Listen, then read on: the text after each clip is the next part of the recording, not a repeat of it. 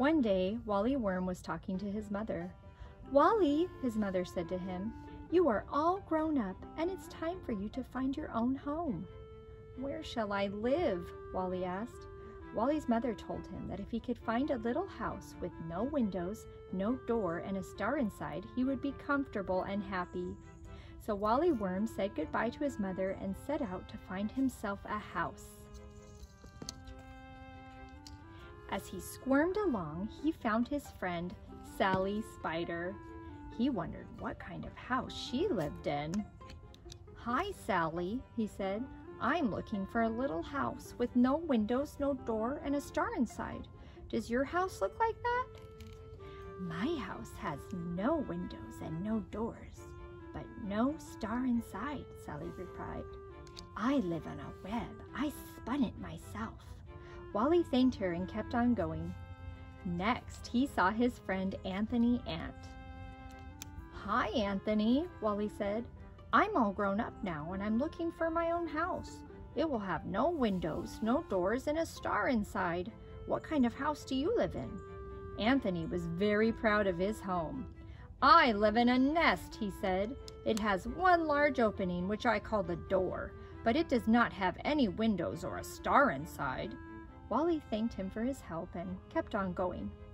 Next, he came to his friend, Harriet Honeybee. "Hi, Harriet. I'm all grown up now and I'm looking for a small house with no windows, no doors, and a star inside. What kind of house do you live in?" Harriet replied, "I live in a hive.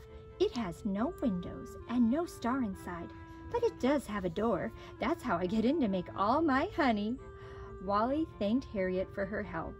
Wally started to worry that he might not find his house before it got dark. As he was hurrying along, he bumped into his friend, Linda Ladybug. Huffing and puffing, he cried, "Linda, I'm so glad to see you. I'm all grown up now and I'm looking for a house of my own. It will be small with no windows, no doors, and a star inside. Is that what your house looks like?" Linda was excited. "My house has no windows and no doors," but her excitement turned into sadness as she whispered, "But there is no star inside. I live on a leaf." Disappointed, Wally thanked her and slumped over to a tree. He sat down feeling very discouraged. "I have looked everywhere and cannot find a house with no windows, no doors, and a star inside. And it's getting dark. Where will I sleep?" Just then, an apple fell down from the tree and landed right in front of him. He looked at the apple. It had no windows and no doors, but what about a star inside? Another apple fell down from the tree and landed on a sharp rock. It broke in half. Can you guess what Wally saw? There was a star inside! Wally had found a new home. He was so excited. He chose the juiciest apple he could find and chomped his way to the star in the middle. He was very tired from his long day of searching for a home. His mother was right. His apple was the most comfortable, happy home. The end. Do you have a real apple at your house?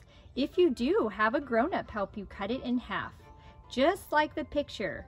Cut it in half from the side, not the top, and see if you can find a star inside, just like Wally.